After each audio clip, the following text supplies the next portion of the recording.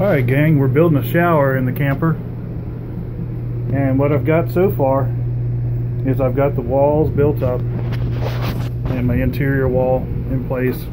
I've covered it, I've insulated with a foam, but not so much for insulation, but just so I have a flat smooth surface to glue plastic to. I've got some wood in here where I'm going to have a grab handle, wood over here for a grab handle, that's already anchored. I've got wood down in here, tail light access. I guess if I ever need to get to that, if I can't get to it from the outside, I'll have to cut a hole in the shower. I don't care. Hopefully it'll last until I retire and buy something else, and I'm not going to worry about it.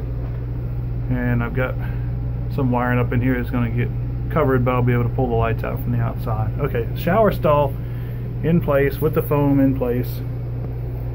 This tray down the bottom is for a washer and dryer like you would use in an apartment. A stacked over-under setup to where if the washer leaks, it drips into that pan, and it comes with a fitting that will allow it to drain into some drain system rather than the apartment below. It's a 28-inch by 30-inch plastic tray that I ordered from Amazon, and I'm sure if you just search by those sizes you can find it. That's how I found it, and it happens to be the right size for this application. I had to do a little trimming to fit it in there, and I went with an 1.25 inch bathroom sink drain and drilled it with a 1.5 inch spade bit right after the bottom, and sandwiched it in there with some sealant. So I've got a drain in the middle.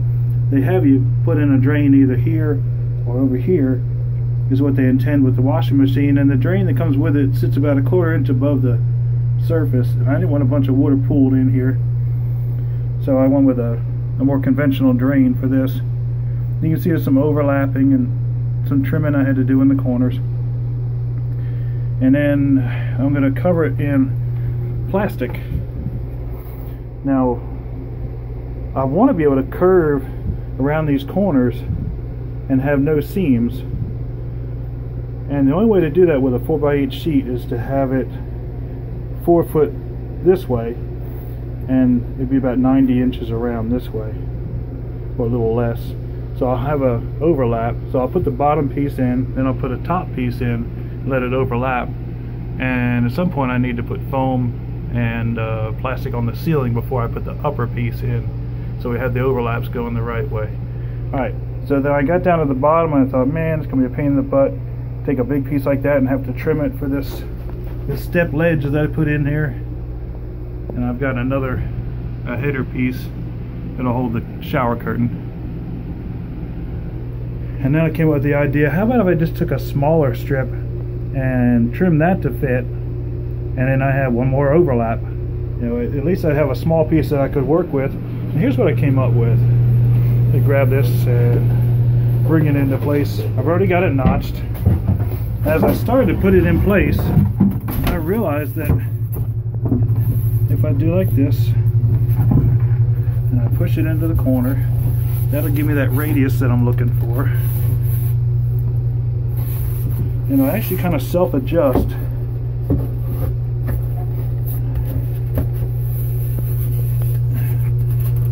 And I'll be able to get it down close enough that I can caulk the fool out of it. And it actually tapers a bit and follows a taper up to the wall. The only way it can do that is because it actually rides up a little bit. It's all the way down the bottom here and it rides up. And you know what? I don't care. I think that looks wonderful.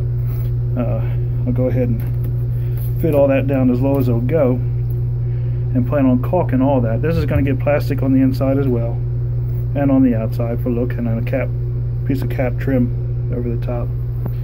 That'll get me around the bottom. And then when I put the next piece in, I'll just let it overlap until it looks evenly. I'll keep it even at the top and let the run out go to the bottom. And that's the curve that I'm looking at.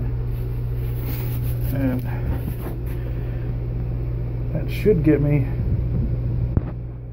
where I want to go. I want a nice curved sided shower that looks like almost like a fiberglass surround. Now the material I'm using is not fiberglass reinforced. This is just, oh, here it is here.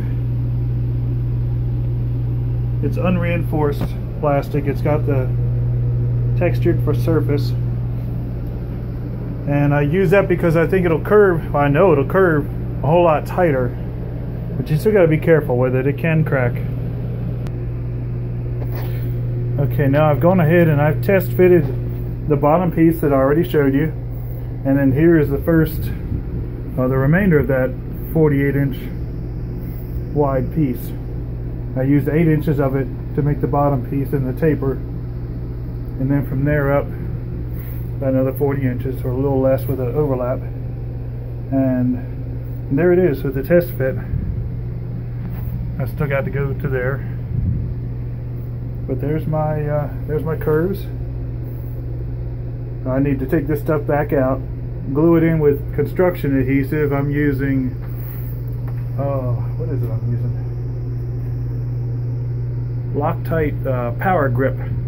It's a white construction adhesive that's supposed to grip to anything: foam, plastic, wood, glass, metal, gorillas, whatever.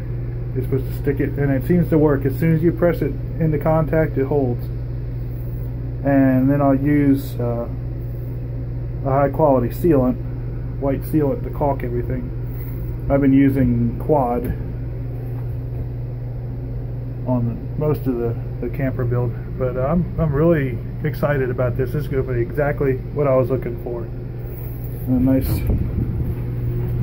shower surround for low money, a little bit of money. So there you have it. There's my shower plan and construction. Hope that helps you with some ideas for your own stuff.